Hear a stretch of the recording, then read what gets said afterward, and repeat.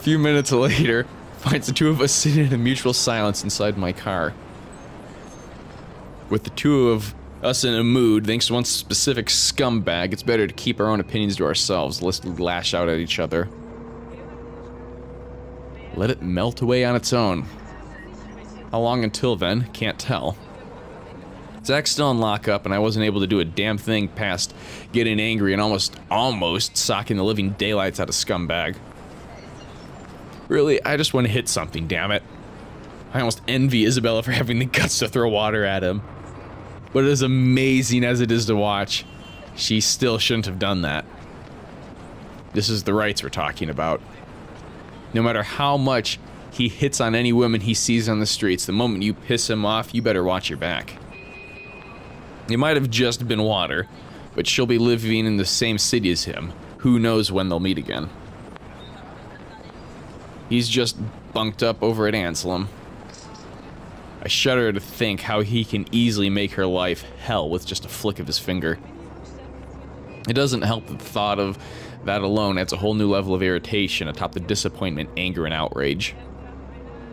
And in my frustration, I slam a hard fist down on the steering wheel. Oddly, it's what finally piques a reaction from her. You know what? You would have ended up in an even bigger problem if you did hit him. You threw water at him. It won't leave a mark, though. He'll live. The only thing I ruined is his expensive suit. Still the same thing. And you acting like this isn't helping Zach at all. Really, blame is the last thing I want to hear right now, especially with the stunt she pulled. She means well, but anger clouds a lot of things. The top one. I know, damn it. What do you even know? Yeah, don't be dismissive. Just be angry. Yeah, like they're both aware that nothing helped the situation. They're both just frustrated. Sometimes I just can't help but sprinkle my own answers with the same heat. I know, damn it. I know, damn it! Somehow admitting that out loud feels like a release in itself. As if a dam has been opened, every pent-up frustration spills from my mouth before stopping myself occurs to me. Seriously, it's one bad thing after another. First, I get kicked off my own case, now Zach's in jail, and still no word from Rebecca. To top it all off, there's a ghost, a damn ghost of all bloody things, going after us. Everything's such a clusterfuck. Ow! Without any warning, she gives my forehead a hard flick. A sense of deja vu hits me. Like how I did this earlier in the week to her. The pain is fleeting, but enough to stop my tirade. She appears completely unamused when I glance at her. There's no trace of anger in her eyes, though she even lacks the sharpness Rebecca has when scolding someone. Hers are softer, but doesn't fail to nail the disappointment mother look. All at once, regret replaces the annoyance. You don't have to act so pissy all the time, you know? Well, she's right about that, at least. Not everything's gonna go your way. That's something you'll have to live with. Her dad just died, prick. That's just how it is. Easy to say, but the moment everything goes south. Well, that's why we're here, right? It doesn't always have to be just you. You'll miss a lot of things in life, the good things, if you keep thinking like that. If my mama were here, you'd get a scolding.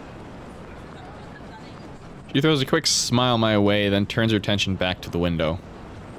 Her gesture leaves no room for an argument.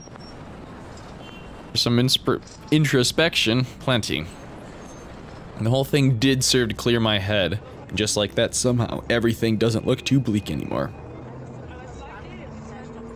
Isabella always had that effect on people. Can we look at the relationship?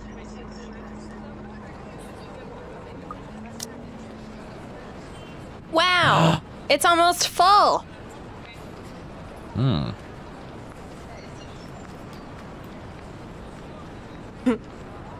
Are we gonna end this game with another awkward sex scene? That was only awkward because they didn't even know each other and it all of a sudden... Yep. Anyway. Gratitude and apology almost forming my lips. I'm really worried because like they're showing the main street of this city, and I feel like she's gonna like fall on their car or something. Oh. Very like cinema movie kind of thing. For trouble? Better not lie. I'm a cool dude. Pretty fly. You drive that red Prius. Well, why the Prius? There's plenty of Porsches. Or whatever. No, I had that backwards. What are you talking about? There's a really well-made short film. I forget what the group is called, but the film's called 005 Jumpers. It's the 5th in a series of like little films people had made. It was shot on the 4th of July a few years ago, just in town here. Really good. It was about the kid that wants to commit suicide and his like uncle or something stops him. And he's gonna jump. It's like, you drive a red Porsche. He's like, no, don't jump on my Porsche. There's plenty of Priuses. Jump on a Prius. I'm a cool dude. Pretty fly for an Asian guy. Good film. City. Though before the words even fail, my phone rings, effectively cutting through the conversation. I'm a cool dude. Pretty fly for an Asian guy. A quick glance at the caller ID shows Rebecca's name blinking on the screen beside me. Isabella stares, waiting. Better not lie. I'm a cool. It's Becca. I'll tell her to meet us at Salemwell as soon as she can. Excuse me. As soon as she can. ASAP. Without another word, I slip out of the car and walk back into the precinct. I don't know why they always have to leave. Holding off on answering the call until the door closes, the noise of the city fades away behind me. However, the tone Rebecca assumes isn't what I'm hoping to hear. Becca? Hey, did I wake you up? Right, I get a bit out of breath. There's a tinge of urgency in it. Listening to her from my side of the line makes it seem like she's just run a marathon part of this call. I mean... No, I left you a voicemail, so I thought... all those flights of stairs. Mm-hmm. Where are you? Ash, do you remember that one time? The question catches me off, to say the least. Where's she going with this? The... what? Back in secondary. We joined a contest back then, didn't we? We had to dress you up as a girl and... No. What? You looked really pretty. I think I still have that picture somewhere. Burn it. We're not talking about that again. You promised. It did happen, not to mention I'm very fond of, to be honest. Not a memory I'm very fond of. Okay. Did I just, like, not... You put a different word in there. What did I say? You said not to mention I'm very fond of. Oh, that moment is one...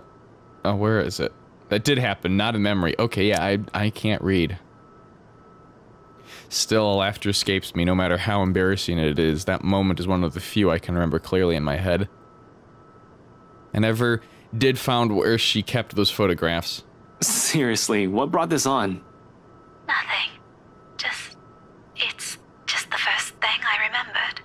You're being weird today, Becca. Whatever. Listen, I need you to go home right away. I'm at Salemwell right now and... Thanks, Ash. What? Suddenly her voice hitches, almost as if she's in tears, and it sends every alarm bell ringing in my head. For better or worse, something more than wrong is happening on her end of the line. Regardless, I give her the focus she asks of me. I don't want to think that she is nearly pleading for me to listen. I like to imagine that it isn't horror and a deep underlying resignation that I hear in her voice. I'm transfixed. Hold on, did I do something? For everything.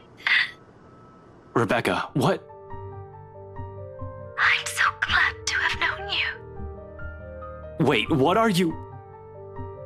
Whatever her words mean or feelings they carry ceases to matter in this instant. They're all inconsequential when someone, Rebecca's life, might be in danger. This whole thing, it's just wrong. Wherever she is, something's fucked up going on, and I'm listening to it right now, helpless. God damn it, Rebecca, where are you? A laughter, and then the line drops dead. Becca? Rebecca! dread turns into terror, and the sudden pandemonium in the precinct comes rushing in at all once. Officers barking orders, the rapid tapping of foot against the floor, and people shouting for a dispatch. There's a split second where I'm torn between trying to figure out where Rebecca is and finding out what happened to inspire such chaos all of a sudden. It's the same. See, Luxburn is peaceful as cities go. If there's a crime, it's usually low-key, in and out of public eye as quickly as they come. Things are kept private and on a need-to-know basis unless the media catches wind of a high-profile case, or if something really odd happens. Of course, there's gossip and people talk, but everybody minds their own business most of the time.